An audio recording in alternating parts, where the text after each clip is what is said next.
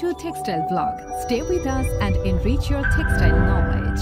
Did you know that the oldest textile fiber used by humans dates back over 7,000 years?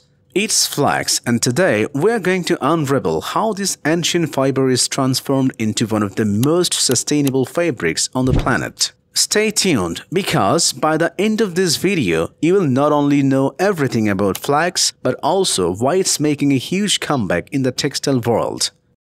In today's video, we are diving deep into the process of creating linen from flax fiber, one of the oldest and most eco-friendly fibers in existence. From its rich history in ancient Egypt to its role in modern sustainable fashion, flax has been around for centuries. So, let's get started and explore how flax is grown, harvested, processed, and turned into the beautiful linen fabric that's still in demand today.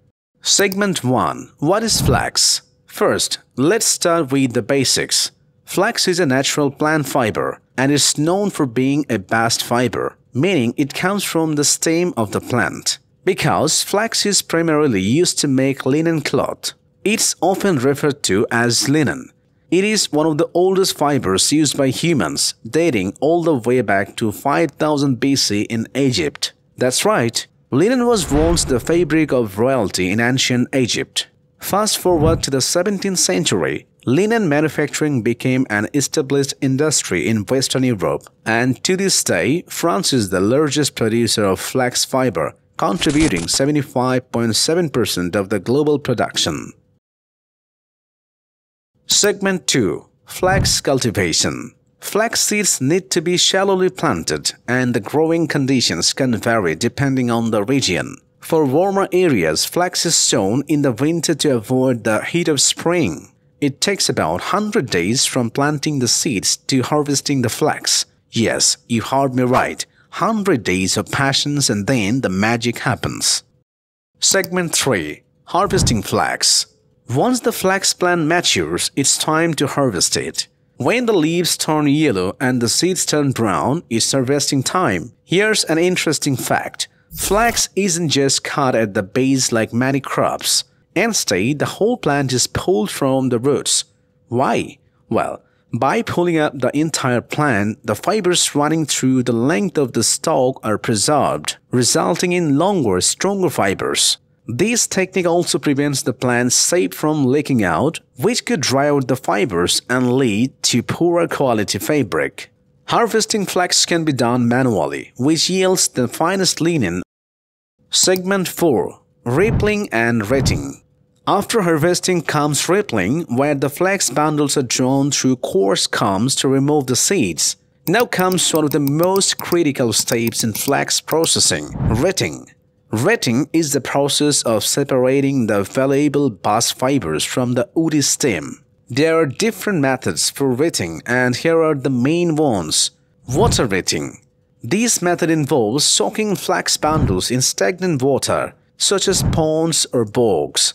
This is the most widely used method and produces the highest quality fibers. It takes anywhere from a few days to a few weeks, depending on the water temperature. Dew retting. This method is used in areas with limited water. Flax stalks are spread out in the field and left to naturally ferment under the sun and dew. It's cheaper but produces lower quality fibers. Tank retting. Flax stalks are soaked in large vats of water, which helps break down the fibers and remove impurities. This produces uniform fibers but requires specialized equipment. Chemical retting. This process uses chemicals like caustic soda to speed up retting, but it's more harmful to both the environment and the fibers, so it's less preferred. Segment 5. Breaking, Scutching, and Hackling. After retting, the flax stalks need to be broken down. The process of breaking involves passing the flax through flatted rollers to separate the woody core from the fibers. Then comes scutching, where the broken flax is beaten with wooden or metal blades to remove the remaining debris. Next, we have hackling, a fascinating process where the flax fibers are combed to align them. This is done using a tool called a hackle, which looks like a bed of sharp pins. Hackling separates the longer, finer fibers called line from the shorter, coarser fibers called tow. Line fibers are used for high-quality linen fabrics, while tow fibers are used for more industrial purposes.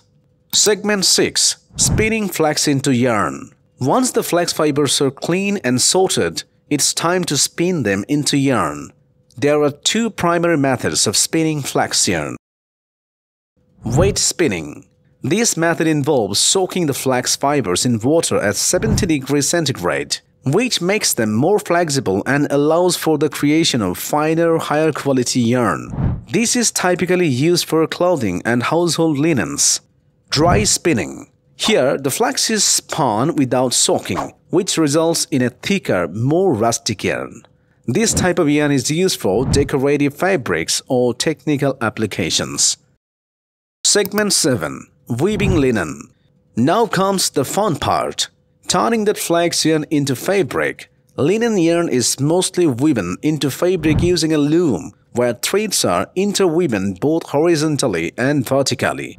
Occasionally, linen yarn is knitted into fabric, but this is less common because linen doesn't have much elasticity, making knitting tricky. Flax in modern textiles.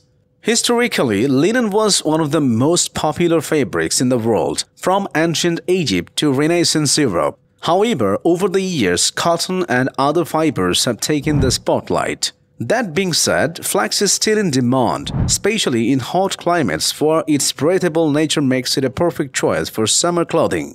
Today, linen is used for a variety of products, from shirts and pants to bedding and home decor. And with the increasing demand for sustainable and eco-friendly textiles, flax is making a huge comeback. Why? Because flax is biodegradable, renewable, and requires fewer pesticides than cotton, making it a greener alternative.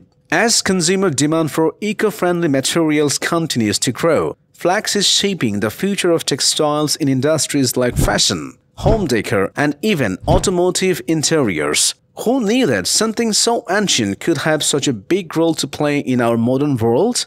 If you learned something new today, give this video a thumbs up and make sure to subscribe for more textile insights. Drop a comment below with any questions or topics you would like to see covered next. Until then, stay curious and keep learning.